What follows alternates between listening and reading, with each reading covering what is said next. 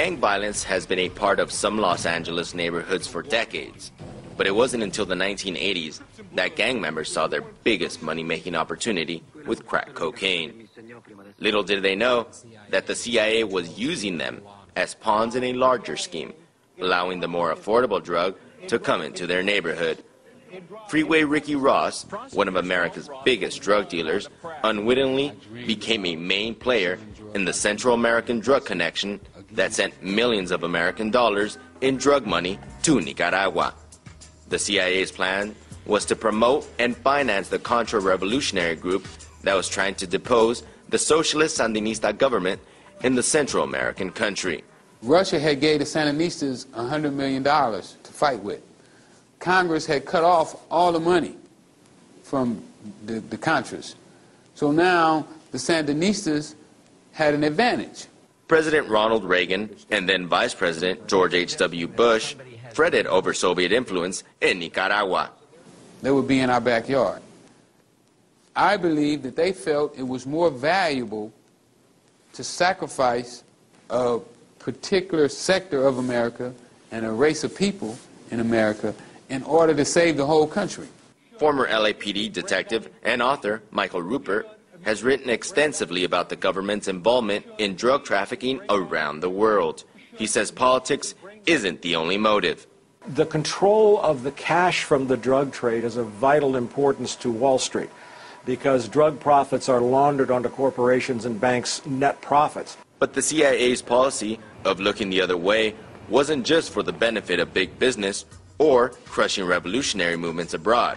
Domestically, drugs and drug lords were used to quell black activist movements that challenged the status quo. Iman Abdul Ali Musa was a major drug dealer in Oakland, California, where the revolutionary leftist Black Panther Party had its headquarters. So the government wanted to stop the black movement in its tracks. So technically it used us, drug dealers. It gave us high-quality heroin and cocaine to pump into our own neighborhood, and then we sold it to our people to break the back of the revolution. The drug ravaged Oakland's poor community, just like Ricky Ross's drug empire ruined parts of L.A. The worst of the crack epidemic may be in the past, and this community is trying to rebuild, but an ugly legacy remains. Now, this is the South Central neighborhood where Ricky Ross got started in his life of crime. Ross admits to his crimes, but he doesn't think he should have been the only one who was punished over the Contra cocaine connection. Many in his community agree, including gang expert Alex Alonzo. We just want to blame the black or Hispanic street dealer at the end of the day, and we want to ignore this totality of circumstances that really ends up causing drugs to be grown in Colombia and ending up on our front door here in the United States. The government's effort resulted in a generation of young black men being sent to prison and caused many hardworking families to lose their homes. Many wonder whether Los Angeles' poor neighborhoods can ever recover from the damage inflicted by the crack epidemic. So once you look at this here, then it's easy for you to see that they didn't mind sacrificing a particular sector of America.